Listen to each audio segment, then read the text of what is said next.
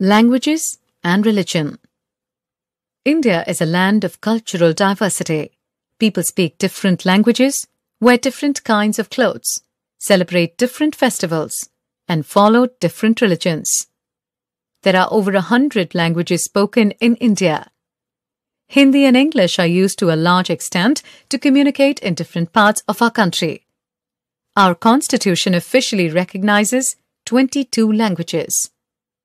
Many religions are practiced in India. We are taught to respect every faith and religion. 4 great religions have their origins in India: Buddhism, Jainism, Hinduism, and Sikhism. Christianity and Islam came to India some centuries ago. The Parsis follow the Zoroastrian religion. People celebrate different kinds of festivals in India. Diwali, Christmas, Eid, and Guru Purab are some religious festivals celebrated here.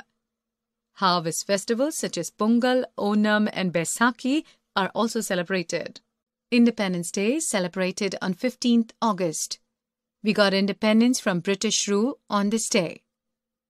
Republic Day is celebrated on 26 January. We got our basic laws on this day. We celebrate Mahatma Gandhi's birthday as Gandhi Jayanti on 2nd October.